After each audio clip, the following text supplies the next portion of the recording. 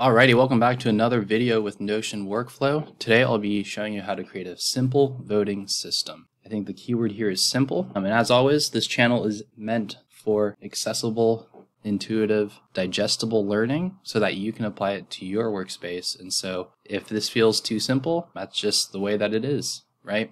I don't want to try to overcomplicate things, but this is the nature of the channel. And so just want to voice a friendly reminder on how and why this channel exists. So let's get started right away. We're going to create a database, an inline database, and it's going to be a very simple setup, like I mentioned. Obviously, there's many ways to do this, and this is just to get you started so you can adapt it to your exact needs and make it a little more customized to your team's or your friends' needs. The first thing we want to do is add the person property. We also want to add a database button to make this a little easier for ourselves. We also want to add two formula properties, and then we also want to add a number property. And so the number property is just going to be like total people or total votes that a certain idea or an entry might receive. And then one formula property is going to be the total votes, and the other one is going to show the percent total, so sort of the progress in relation to all the possible people that could vote. And so the idea here is whenever we click on a button, we want to add ourselves to the person property, and then we can count how many people have clicked on the button, and then we can also measure the percent total based on that click. So we're going to edit this button. We are going to edit this page, and we are going to add ourselves, the person who clicked on it, in the entry itself. So once we have that set up, we can click on this and notice how my name appears there. And so now we want to count how many people are in the person property. And so the idea is we're going to have an idea, maybe several ideas, right? That's the whole point of a voting system, so that your team can vote on the best one, and then we can sort of filter or sort based on how many total votes exist based on how many people have clicked on the button. And so the way that we're going to be able to count the total votes is just by counting the length of how many people exist within that entry, right? There's no people associated with idea 1, and so it shows 0. Now this is very simple, right? But I think we also want to show the total. What we can do is divide the total votes by total available. I'll just rename that naming convention's sake, and as you can see here, when we click on a button, that changes to 1. So if this turns into 1, again, what we can also do is change this to a percent, and then also show a bar. So 100% of total available people voted for idea, right? Based on how many people have clicked on button and how many people could vote.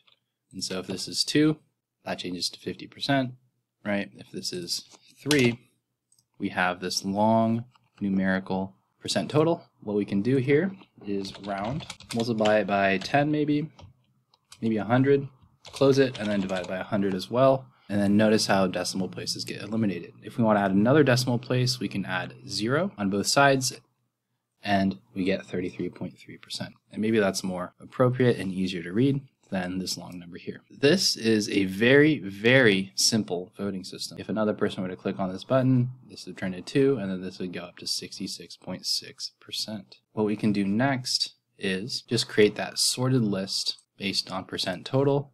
And then let's also show that percent total, and let's make that descending. So now we have a sorted view of percentage of votes, and we can see how that works, like so. Now, this is a very simple, again, voting system, and this is just to show how customizable Notion really is, and how easy it is to create something like this. In a future video, I think I'll be sharing some of my board game related templates to sort of illustrate how customizable, how you might be able to shape Notion to sort of digitize your game scoring, for example, and so on and so forth. So very short video. It's probably one of my shortest videos yet, but I just wanted to show you how quickly you're able to create a simple voting system based on a button and a few formulas, and then being able to also reference a total that you can sort of calculate in relation to the votes itself. This is probably one of my most simplest videos that I've created so far. And so if you want me to sort of share a more complicated video or a situation that you're trying to solve that could benefit other people watching this channel, feel free to comment below, and I will pick a handful of those ideas that feel like it would be relevant and practical for other viewers that watch this YouTube channel. Something that I am also able to do now is enable YouTube memberships. And one of my membership perk ideas is to share all of the formulas that I've created in the past and have access to those examples within a Notion template itself. And so what that allows you to do is, instead of having to watch my videos, you could quickly find the formula that you're looking for based on the playlist that I have on YouTube, and you can quickly reference what you need and how you might go about doing that by accessing the template itself and then accessing the Notion formula directly. I'm not sure if this is something that would be interesting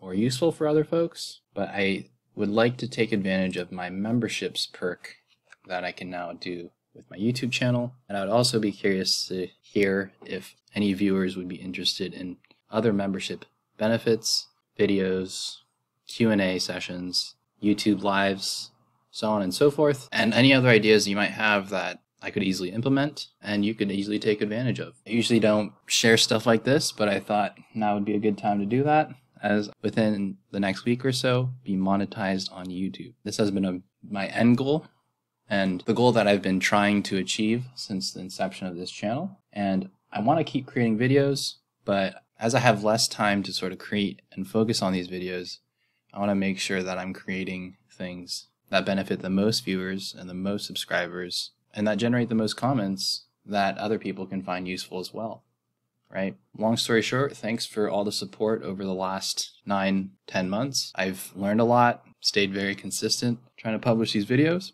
but I want to be realistic moving forward with the future of this channel and also staying in line with why I started this channel and still continue to grow it in that same way. If you made it this far in the video, thank you so much, and I'll see you in the next one.